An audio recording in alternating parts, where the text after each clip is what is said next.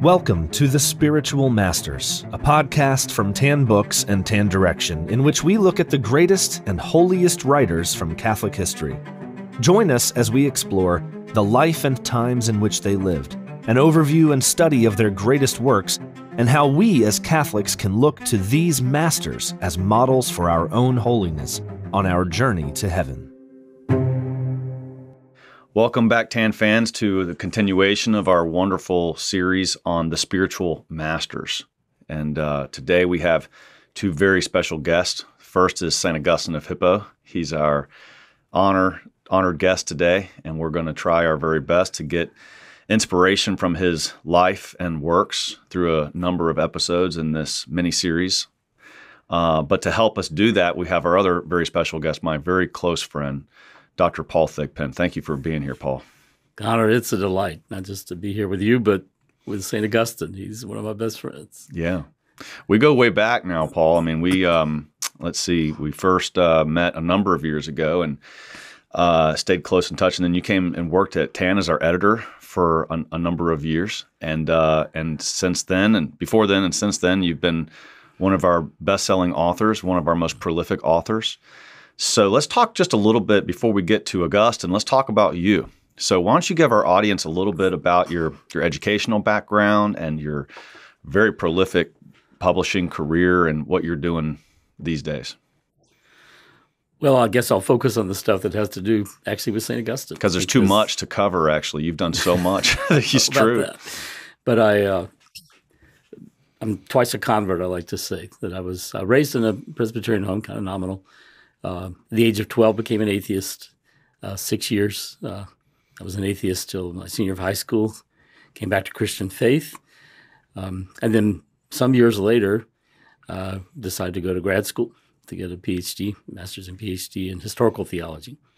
And so what's historical theology mean? It's, if you're just kind of straight theology, then you're kind of doing theological projects, you might say. Historical theology focuses on the history of Christian doctrine, the development of Christian thought. And you can't do that for more than about 5 minutes before bumping into Augustine, I suspect. Well, as a matter of fact, my first semester at Emory University had a wonderful professor, Dr. Mallard, with an entire course on Augustine. And that changed my life, really. I had to read. Someone has once said that any man who says that he's read everything Augustine has written is a liar.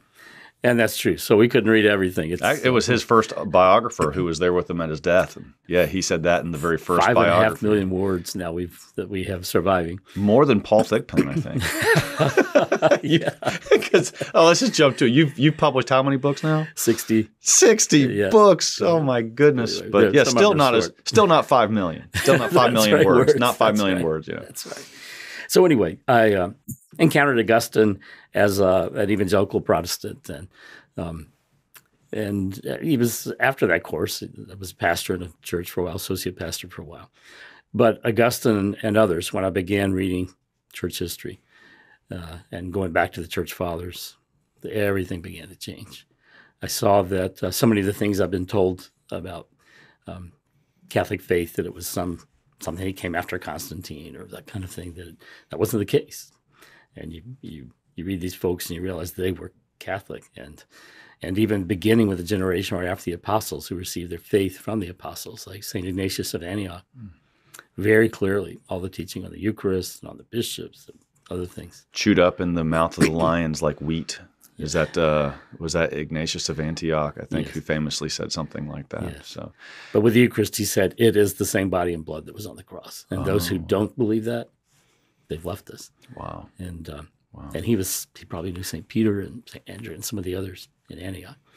So, but I began reading Augustine, and he began to show me all kinds of things that deepened the faith I already had, but also began to say, knock on my door, the door of my soul. There's a whole new realm out here. You need to start looking at Catholic teaching. And even practices. I remember the whole thing of praying to the saints. I'd never been hostile to that, but it just seemed like an alien thought. And I remember how I'm reading St. Augustine, and we talk a little bit later about the Donatist heresy, but he's reading this I'm reading this essay against the Donatist heresy. And as I'm reading what he says about their sins against charity and against the unity of the church, I remember saying to myself at one point, yeah, Augustine, you're right. Get him. You tell him that's right. And all of a sudden I stopped and said, oh, my Lord, I am a Donatist. Because I had this notion of the church having to be pure. And we'll talk more about that later. But things like that. And also I remember one day thinking,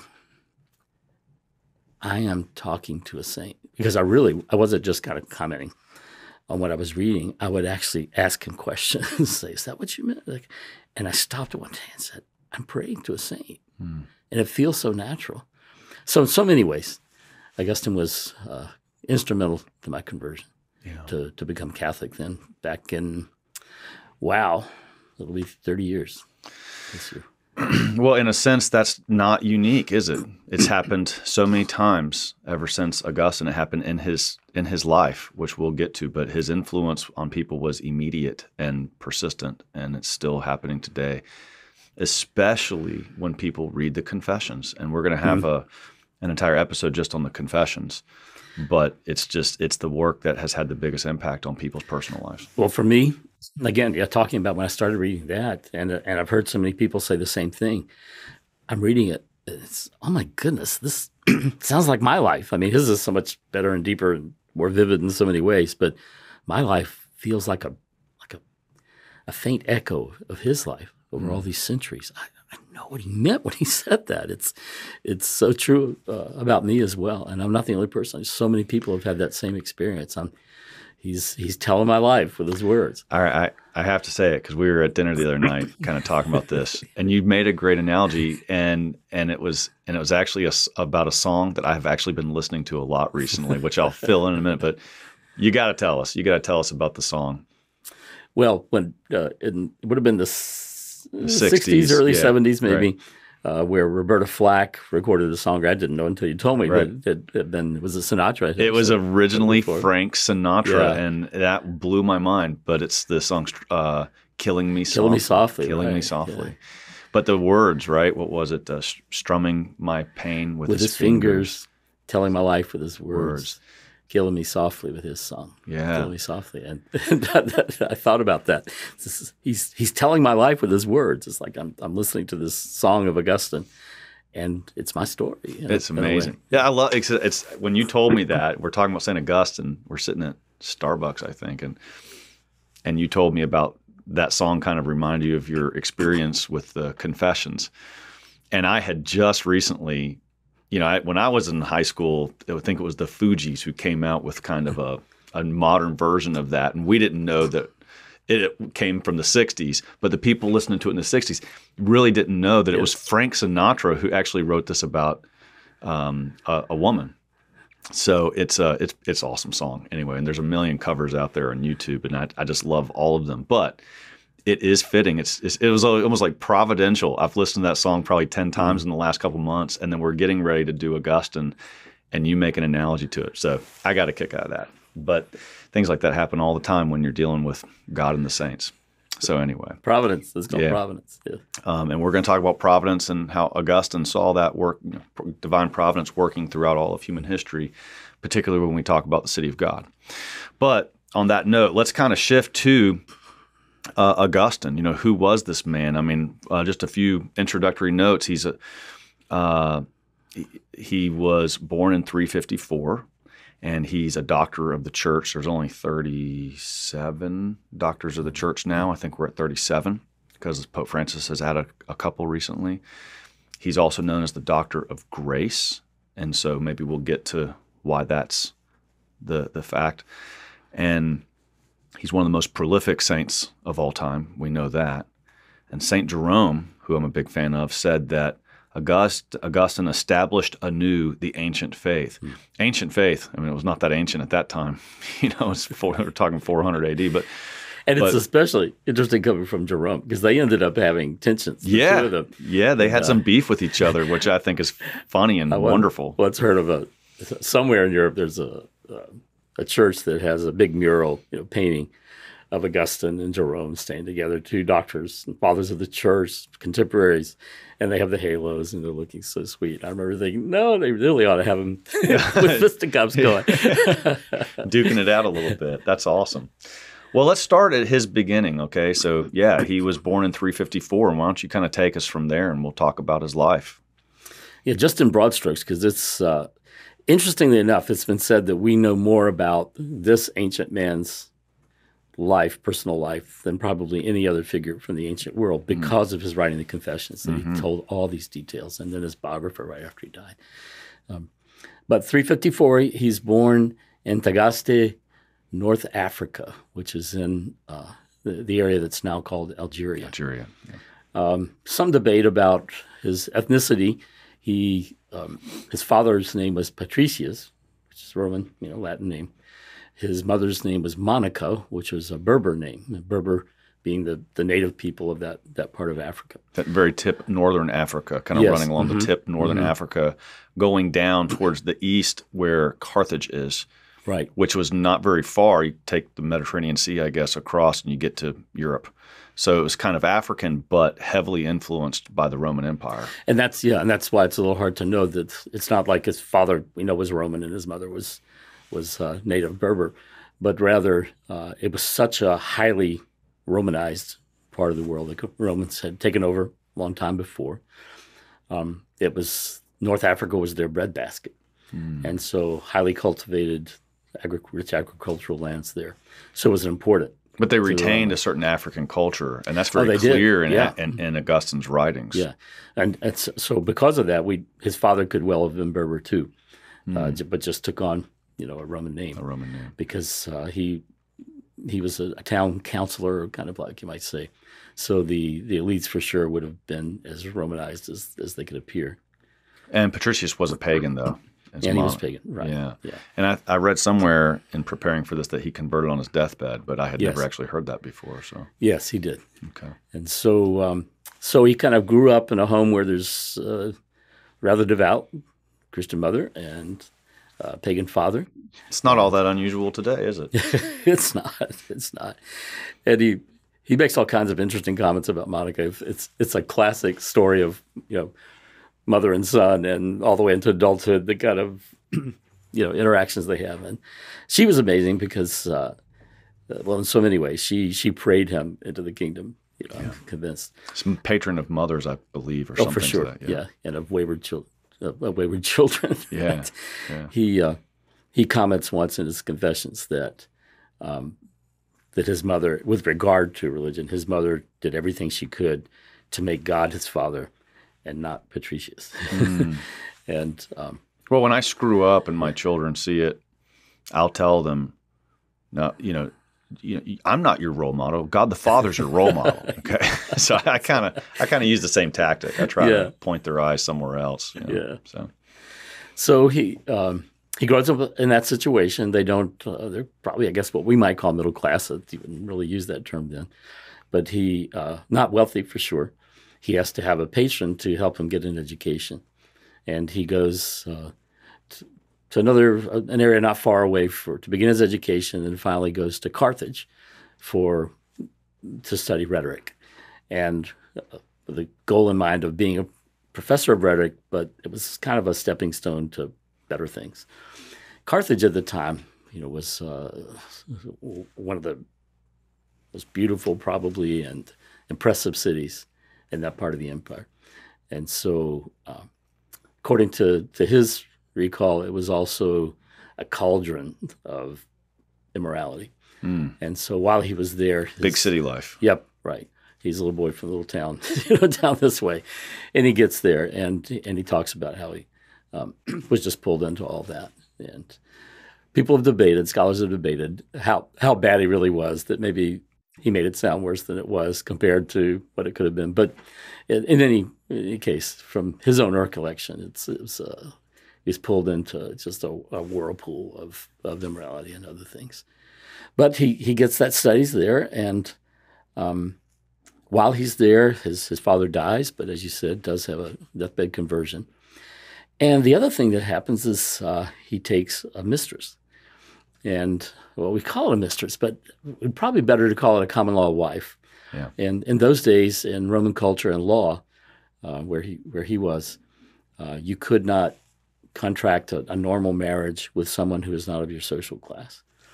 She was apparently of a lower social class, and the relationship was still governed by law, so that she had certain rights as a kind of a common law wife. And not long after that, then they had a son together, Deodatus. So those things happen in Carthage, and then also while he's in Carthage, he becomes a Manichae. Yeah, we're going to have a discussion later on about what is that heresy, but yeah, we'll just briefly touch on it because it's critical for his biography. Yeah, so it was a religion that, I mean, some would say a branch of Christianity, and it used Christian terms in some of the scriptures, but basically heavily influenced by Eastern thought, and was quite contrary to the received tradition from the apostles, and but very influential. It ended up spreading all the way to China and all kinds of places. As a great competitor for the Christian faith, they were very aggressive in their proselytizing, and he was looking for a faith that would be very rational for him, that could explain everything, and that was their promise anyway. And so that's kind of, he got, you might say, roped into that. And they had, again, we'll go into it more, but it has elements of Gnosticism in it. And so I could see a guy as intellectually curious as Augustine, desperately seeking truth. I mean, clearly he was seeking truth. And when somebody comes along and promises you this secret Gnostic knowledge, you're going to be intrigued. And yeah, I mean, the reason all the different Gnostic religions are called Gnostic is from the Greek word gnosis, for knowledge, and it promises salvation through knowledge. Yeah. So that would be very, very appealing to someone like that. It'd be a lot easier, actually, as long as you have a decent IQ. Let's have a few algorithms and this kind of thing, it would be saved. We'd have to bother with that moral conversion stuff. Yeah. Yeah. So now he's a well-trained rhetorician. I'm not sure exactly where we are in that, but eventually he's trained in Carthage, but he moves to Rome and Milan at some point as a pretty well-recognized, proficient professor. Yeah, by that time he had taught back in his hometown, and then he had actually gone on to back to Carthage to teach. But he kept kind of moving up the... So he was, yeah. And each time, as it is today, you have something to put on your resume, right? Yeah. So he sails to Rome, and he leaves Monica behind, and he wants another one of the comments he makes about her is, all mothers really desire to be with their sons, but she really did. She more than those. That's funny. And she wants to go with him. He doesn't want her to go, and so he actually tricks her into leaving at a time when she wasn't expecting, and he goes on ahead, and she's just going crazy over it. But good old Monica and her persistence, mother hen Monica, she goes anyway. I mean, she finds another ship to go, and she goes and follows him. Wow. Right. Yeah. So is it where does he get Neoplatonism? Is that more in Rome or Milan, or is it just kind of like an ongoing process where he starts really tapping into that? It's coming next. He gets it more in Milan. He becomes, after he's in Rome, it's so funny. Some things never change. Everywhere he teaches, he has problems with his students. Not because he's a bad teacher, but because either they're rowdy and not paying attention. That was the problem in Carthage. In Rome, they wouldn't pay their... They pay the bills. So he taught the whole semester. Right. And they pay their bill at the end, and they just disappear. And they would just run away. Wouldn't go to the final class. So I was like, that sounds about right. I've been a professor before. Maybe that's why today's colleges make you pay up front. Up front. Yeah. So what happens, he from Rome, then he becomes a professor of rhetoric in Milan. And a lot of us wouldn't maybe not realize today that at that point the emperor was actually living in Milan. Really? So it was the kind of surrogate Roman capital, rather than Rome. He's still a Manichae, but he meets St. Ambrose, the bishop of Milan.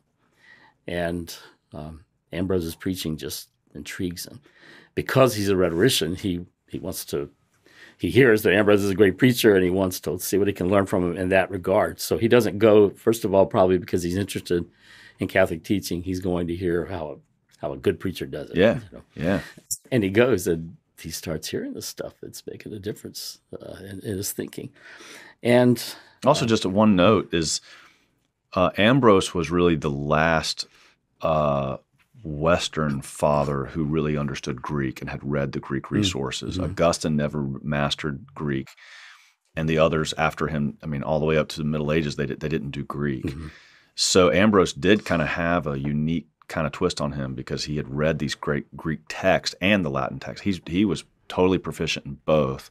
Kind of ended after him, and I bet you that it just made him a little different and a little bit more compelling for a curious mind like Augustine.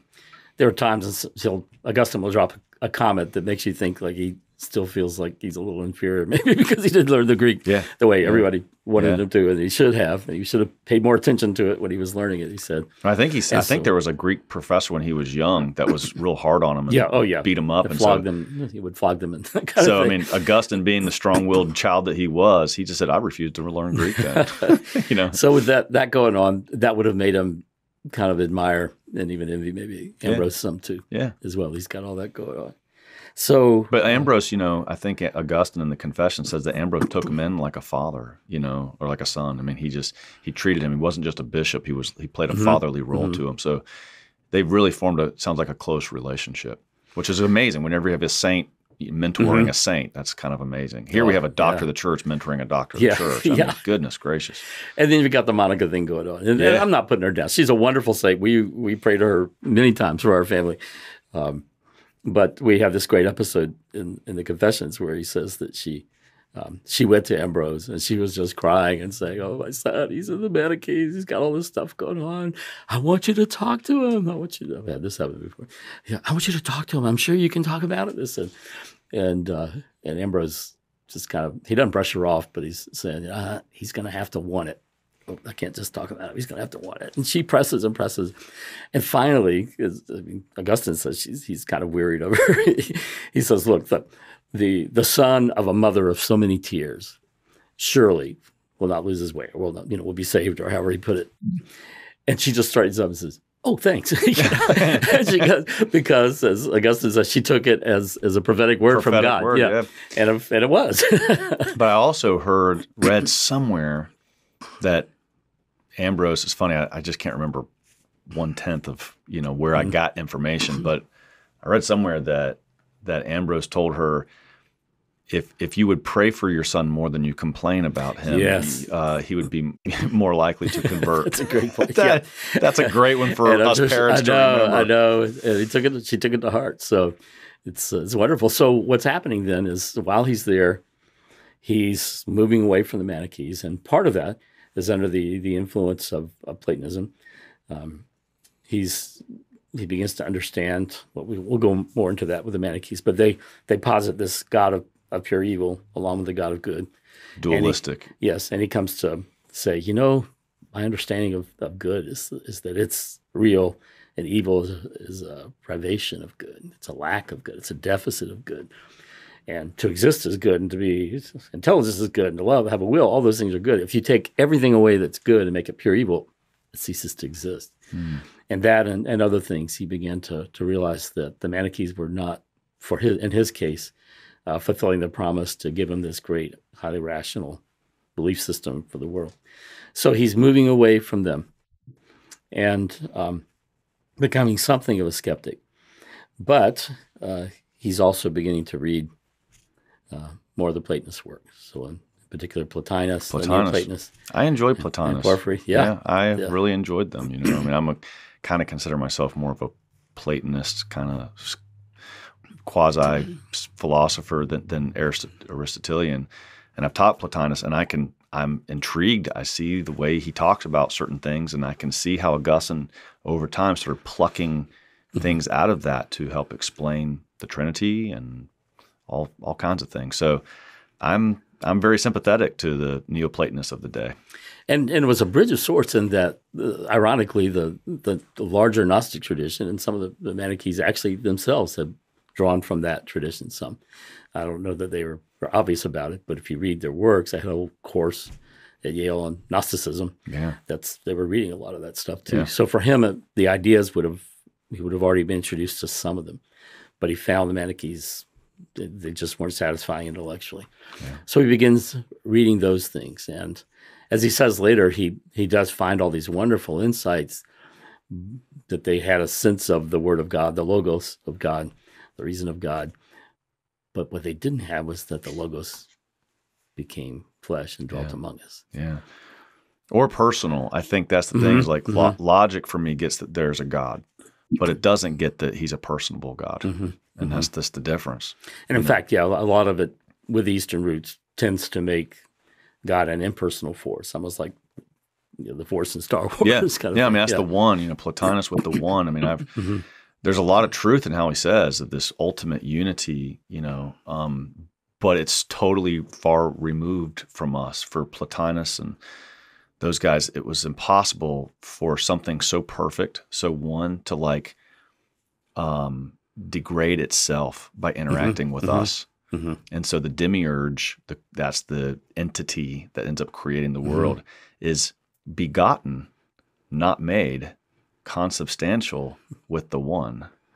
And we have some of that language in our creed, don't we? So I mean, there really are these little connections. And Augustine was masterful at kind of baptizing some of these, pre-Christian or pagan or philosophical things, and he was not above bringing that into the faith, to using it, and it was masterful.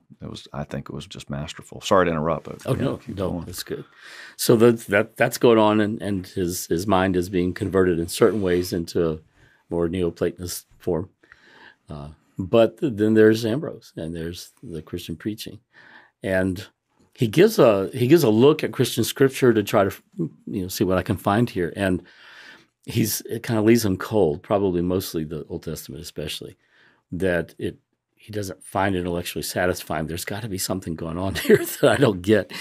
And Ambrose's preaching helped him to see kind of how you look at that material, and that you draw an analogy from it. That's something that's been going on in Christian interpretation for a while. And I think it was Origen who was the first one to bring the allegorical meaning of Scripture, and people were really struggling. That was very early on, but I think Origen had a significant impact. So I mean, all of this was just what amazes me, Paul, is we're in 400, late 300s, and all of this was so new. I mean, it was just a couple hundred years old, because the first 150 years of the church or whatever, there's, things were written, but it was just little pamphlets. It was all oral tradition. And it was only the last 100, 200 years when Augustine's there that there's more scripture to read, the canon's being organized. And here he goes, learning to read scripture.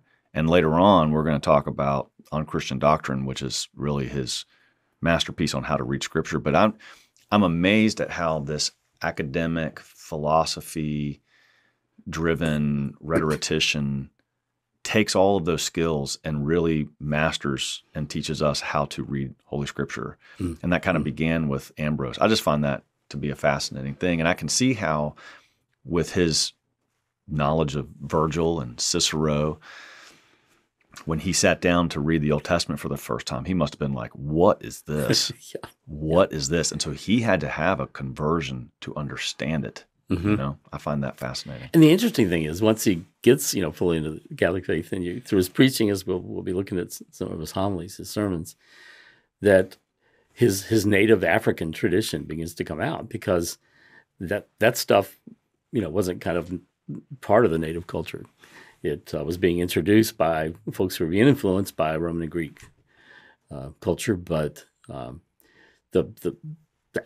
North African way of looking at things and talking about things was much more concrete, much more vivid, much more narrative, and it was witty, it was colorful, and so I can imagine too that might have pressed on him in certain ways, because he obviously was that way himself, that he would read all that stuff and he'd appreciate the Neoplatonist works, but it probably still was lacking for it. It's not concrete. And once he begins to hear from Ambrose and others, he says, oh, now I get it. That's why these texts. Yeah. concrete. That's why they're vivid. That's why they tell stories. All those things. You still have to put it with the deeper theology and what it represents. But that convergence, he already had within himself the Berber culture and the Roman culture, the classical culture. So that brings us up to his conversion. You know, I mean, so how does that come about? He's hearing Ambrose, he's talking to Ambrose, and then kind of what's the next step in that conversion? Well, he's in a home that with some friends, and they have some guests.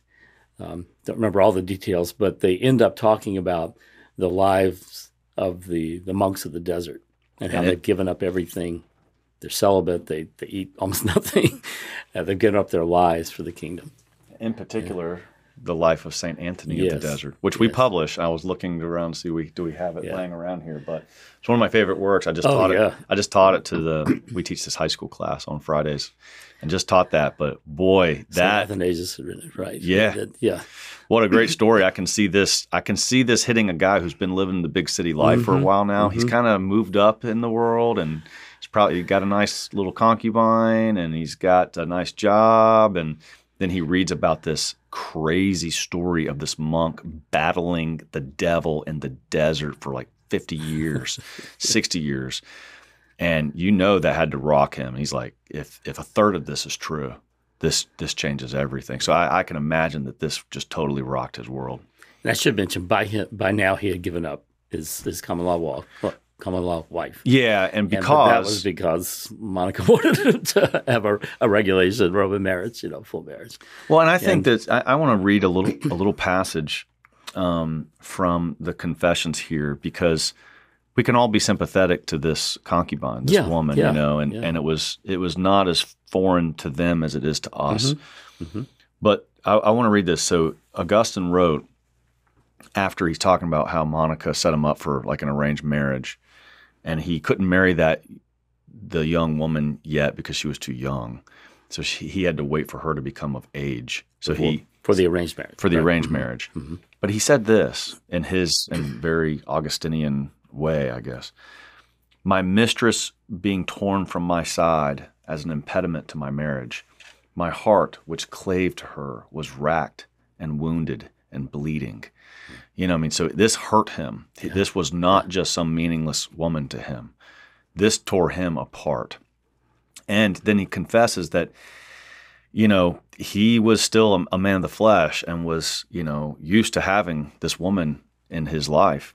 And so he calls himself a slave of lust. And so he procured another concubine, as he had to wait 2 more years for his the young and fiance, I guess, to be of age. But he says his emotional wound was not healed. And this is when St. Augustine, when he had these other ladies, this is when he famously said to the Lord, grant me chastity and continence, but not yet. Wow. I just had to share that because it really shows he was struggling. He loved this woman. She left, but he hadn't detached from all those sexual desires yet. And they had a son together. They had a son. Deeply. Yeah. So he was. Anyway, I just find that kind of a beautiful story in a way, a sad, tragic story, but beautiful at the same time. Sorry, but that's good. And so we get back to he's reading Anthony of the Desert. The concubine's gone, and his conversion kind of starts to begin. So they're talking about that life, and he, I guess you could say in modern terms, begins to come under conviction that, what am I doing? These guys are taking the kingdom by storm. And the guy's out in the desert. Yeah, the guy's out in the desert. Yeah. And he begins to have this inner struggle, and he begins to weep, and he's kind of embarrassed by that and makes his friend uncomfortable that he's with. So he has to leave the house and go outside, and he's into weeping. This garden. It's a famous kind of garden. Yeah, and under a fig tree. Under a fig tree, which is just so biblical. I know, it is. It's just. And while he's there and got to pour his heart out that way, he hears the sound of a child. He said, didn't know if it was a boy or a girl, but, because a little child is going to have a high voice, saying in Latin, tolle legge, take up and read. And somehow it seems to him that this is God talking to him. Not that God was the child, but through this, God was talking to him. And he wasn't even, I don't think he even knew of any game that would have had those words they would be playing, but it sounded like these children saying that. So we went back in, and they had a scroll of scripture, and he opened it up, and the first place he looked at, it was Romans 13 to 14. And I don't have all those words memorized, but it's basically St. Paul saying, stop living in lewdness and licentiousness and all those other things and put on Christ and his holiness. Mm-hmm. And he says, oh my goodness, this is God speaking directly to me through this. This is his word, and he's speaking to me. And so that becomes kind of a moral conversion for him. The intellectual conversion had already been going on, but a kind of moral conversion. So then he enters a long process of RCIA and has to show up at the church every Wednesday? No. It's Ambrose continues. But it isn't exactly right. I mean, he doesn't go right away. I think it's into the next year. Yeah, it takes a while. But it was the ancient version of RCIA, right? Yeah. And Ambrose eventually baptizes him. So he has to go back to Milan for that. And he's baptized by Ambrose. And then they're going to be returning to Africa. And they're at Ostia, which was basically the port that served Rome. And they're waiting, and they get delayed. This is after he's converted, though. Yes, right. He's been baptized in Milan, now. And now they're all preparing to go back to Rome. This would have been 387, I guess. And while they're waiting to return, he and Monica have this vision, you could call, an ecstasy, a mystical experience. He talks about it. It's a little hard to know for sure whether they're seeing things externally or internally, but it's as if they're caught up to heaven together. Wow. And a beautiful thing. So he had his mystical side as well. And then after that, she falls ill, and she realizes that she's going to die. And among other things, what's so powerful to me in that story is that he reports that all through her life, she had made it really clear she wanted to be buried back in Africa next to her husband when she died. And seemed to be some concern to her that had to happen. So here they are. Well, they were the Africans were very attached to the land. They had this real sense of homeland that may be more of a Mediterranean type of, European sense that didn't have. Or the American South. I've always seen that as a part of traditional Southern culture. You're very tied to the land. Yeah. I mean, if you told me I was going to be buried up, somewhere up north, I'd be like, what are you talking about? Right, yeah. I already got my spot picked out, But the amazing thing was that she said, when they brought that up, and she said, no, it's okay. Bury me here. On resurrection, I'm paraphrasing, but on resurrection day, the Lord will know where to find me. Wow. Yeah. That's beautiful. Yeah, that's what the perspective I should have. Exactly. But I'm still sitting there saying, no, bury me here. So she does die there. Yeah. But then they're finally able to make it back to Africa, and with Deodatus and the son. He has retreats at Tagaste, and the son dies. He had a bad year, yeah. Augustine. This would have been maybe a couple of years later when his son died. But at 15, he was about 15, 16 years old when he died, I think. Somewhere around there. Mm-hmm, yeah. It's tragic. So, but he's baptized. He's had a reputation as a teacher. And so word gets around, and there's a bishop who at Hippo who needs assistant bishop, and the people's like, grab Augustine, and he says he's very reluctant. They basically press him into being ordained. Mm-hmm. Of course, it was God's will, and it's obvious, now. But so he was kind of like a assistant adjutant bishop for a while, and then full bishop because the other bishop was dying. So he's ordained priest there. It doesn't happen right away. He doesn't become bishop till 396. So there's a 3 or 4 year gap, I think. Is that what it was? Yeah. But one interesting note is that as soon as he's ordained a priest, he starts preaching, which was not common back then. I think it was mostly the bishops did all the preaching, but his mastery of rhetoric, people wanted to hear him right away. Yeah. So and the good thing is he already begins to get then all kinds of training as a pastor. Every pastor if you ask him, you can learn all you want in seminary, but you just got to do it. You got to learn by doing it. And so he begins to be trained for the great pastoral work he had. Yeah. So he's a bishop in 395. A bishop, and then the bishop in 396. Bishop, I guess. Yeah, I'm not sure. Okay, 396. Okay. Yeah. And the next year, Ambrose dies, actually. Oh, really? Yeah. God, he had a tough couple of years. Yeah. One of the interesting things that as soon as he was made a bishop, I find this just fascinating, and it kind of puts in context the rest of his life with all of his relationships. Bishops usually lived alone, kind of a little bit of a life of luxury, and he created a different environment from the very get-go. Tell us about that. He did. Well, he still, he had been convicted by the monastic way of life in that encounter that he had. I mean, it's just one view into a larger process.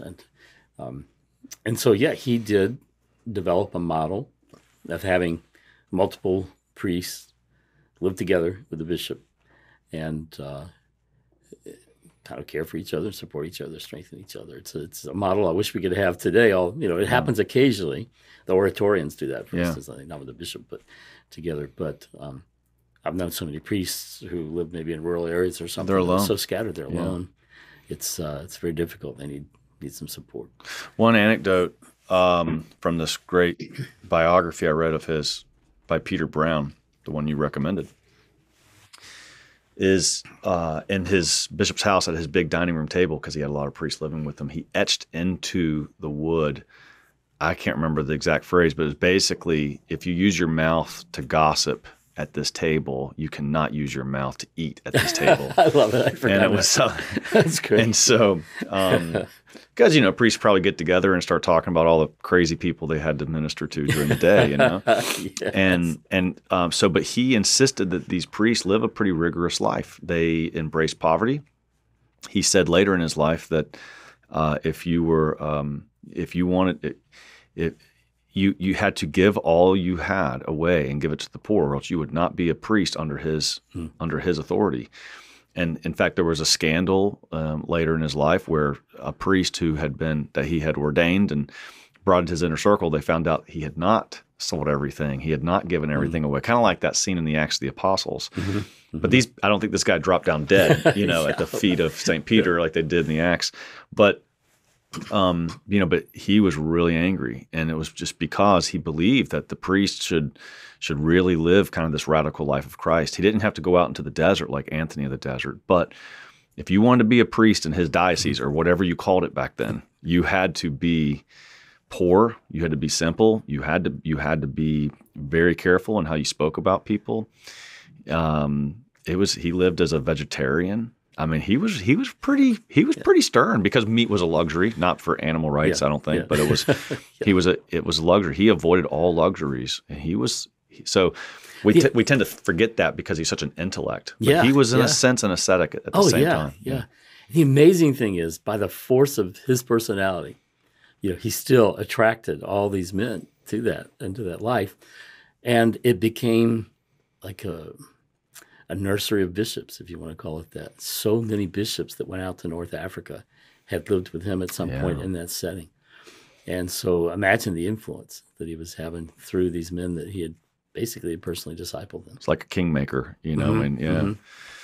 Okay, so that kind of leads us up. What next? You want to kind of move to the end, like kind of his death, his old age. Well, just to, we'll be talking more about some of his works, but just around the year 400 is when he is writing his Confessions. There are controversies that come up. The Donatus controversy we're going to talk about. Yeah. By the way, when he wrote those Confessions, he was 43. That's my age. It made me, when I realized that, I'm way behind here. Man, this is crazy. Goodness. Then we'll just mention briefly, again, we'll talk more about it with City of God, but 410, the sack of Rome by the Visigoths under Alaric. And that prompts then eventually the writing of the City of God. He writes on the Trinity, some other things. The Pelagian controversy we'll talk about comes at this. So all this is kind of happening during his episcopacy. And Jerome dies, and 429, the Vandals invade North Africa. And they start their way slowly over Carthage in that area. And the Vandals are Arian. Yes, they are. They are Arian, and they do what? They vandalize everything. That's where we get the word. People don't realize you vandalize something. It's from the Vandals, because when they came through, they sacked, they pillaged, they raped, and they took what they want. They vandalized. And that's where we get the word. The Catholics. Yeah, because they were Arians. Yeah. They were still Arians. Ambrose, at Milan, we had an Arian emperor who demanded that they turn the cathedral over to the Arians. Yeah, I think Ambrose was ready to be a martyr. He thought he was going to be martyred. Oh, he called the people together, and they got into the cathedral and said, take it from us. Wow. Pretty amazing thing. It is amazing. And so there was a time towards the end here when the Vandals came through Hippo. I think Augustine's an old man. He thought he was going to be martyred too. Of course, yeah. They were ready. So, and that's when he actually starts writing at that time, Paul, about perseverance. Like he starts writing a lot then about will God provide the grace to persevere? And he preaches on that in a lot of his sermons. But it's at that time because they know it's coming. They know the Rome is fallen. Well, they had a siege. They've gotten to the city gates and they're out there. Yeah. And then they're beginning to go hungry because they can't get to the food.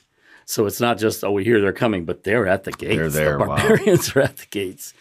And he's ill. Interestingly enough, one of the few miracles attributed to Augustine was during that time, that it was the healing of a sick man, and it took place during the siege, right before he died. I heard that he joked when somebody came and asked for his healing. He said, well, if I had the gift of healing, I'd heal myself. Anyway. Oh, he's so funny. But then in 430, he dies at Hippo on August 28th. Yeah, but let's say how there's a beautiful thing where I'm going to do this one day. If I know I'm dying, I'm going to do this. He taped up on the wall all around his room the penitential psalms of David, which I'm not sure which ones are the penitential psalms, but he taped them up so he could just read and weep, and he turned away all the guests, and he just wanted to read and weep until the end. Isn't that amazing? Yeah. Isn't that a great way to go?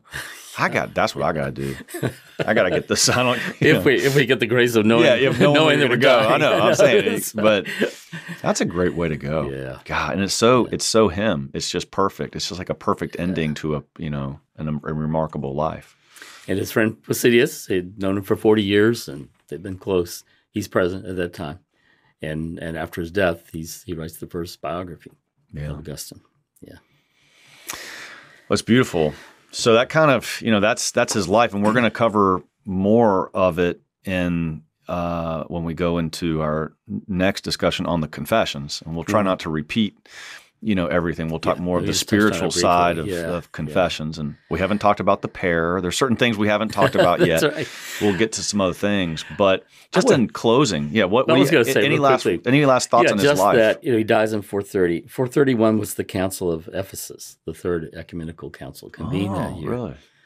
How different might things have been? I mean, not the outcome of what they taught, but what would it have been like if Augustine could have attended the Council of Ephesus? Well, but it was not in the plan. Yeah. Well, I mean, I'm sure his teachings influenced the people who were there. Sure. Yeah. Well, it's any last thoughts on his life? I mean, just in closing, before we get to going more into his works, what do you have to say about this remarkable life? A rather long life. He lived into the 70s, whatever that math is. He was an old man. He never wasted time. What do you have to say about just his life and what it means to you? Well, I could go on for hours, but I love the quote at the beginning of the Confessions, in the first page. Our hearts are, made for you, O Lord. I'm paraphrasing a little bit, but our hearts are restless until they find their rest in you. And I see him as a restless man all of his life because he's searching for truth, which he understands ultimately means he's searching for God and looking for him everywhere. And all these different things he did and all the things he wrote.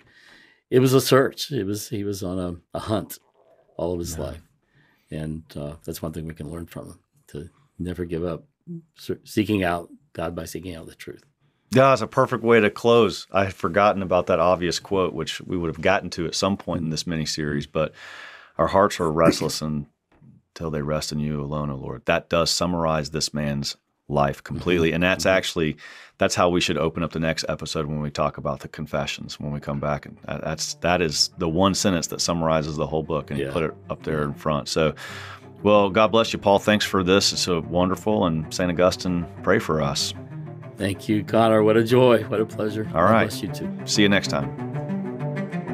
This has been an episode of The Spiritual Masters, a podcast from Tan Books and Tan Direction. To follow the show, learn about more inspiring holy men and women, and to get special offers exclusive to Spiritual Masters listeners, sign up at spiritualmasterspodcast.com. And thanks for listening.